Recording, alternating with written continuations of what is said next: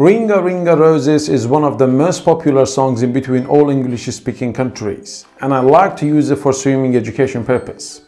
The way that we get this done is normally we get the parents to sit their baby or toddler on swimming mat, and while the swimming mat is slowly spinning, we all together start singing Ringa Ringa Roses, a pack full of posies, a tissue, we all fall down, and then we encourage our babies and toddlers to fall into the water.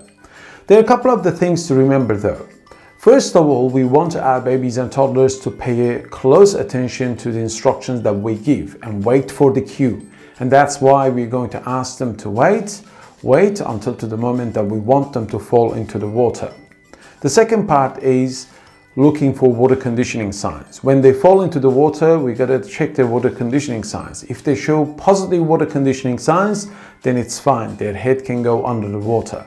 But if they show negative water conditioning signs, that means that they're not ready to go under the water and their head is supposed to stay out of the water. Then we continue the song and help our babies and toddlers to climb up the mat and continue the song for as many rounds as we want. Let's go to the next slide, then I can show you how I use this wonderful song for swimming education purpose.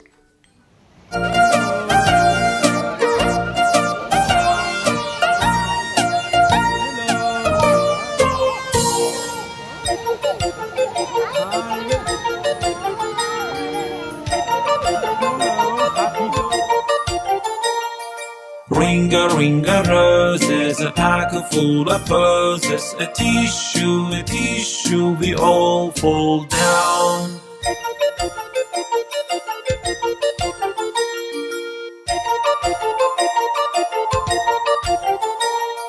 Ringa, ringa roses, a pack full of posies, a tissue,